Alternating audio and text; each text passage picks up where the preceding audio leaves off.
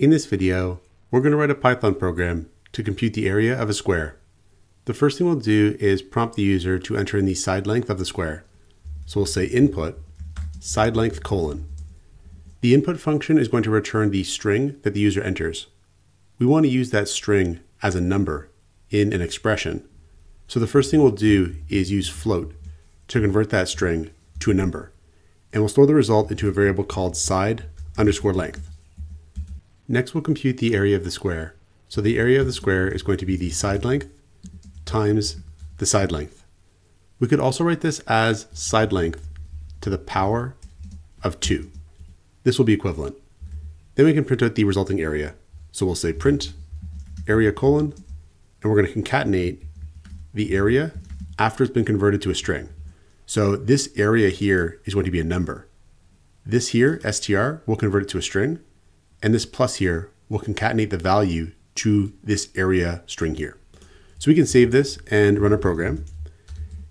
And if we give a side length of 5, we'll get back a result of 25. And so our program is working.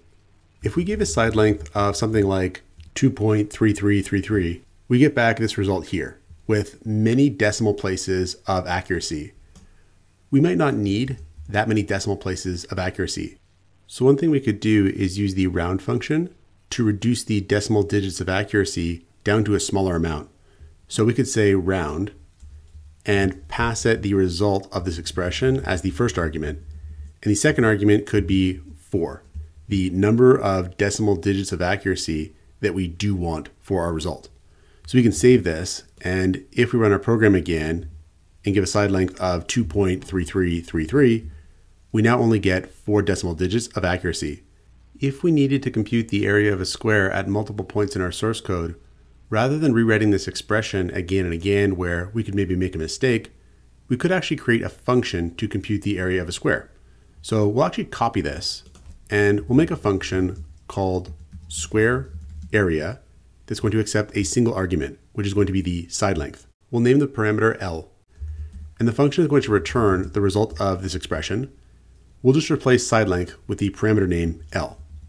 So instead of actually computing the value down here, we're going to call the function square area, and we're going to pass the square area function the side length.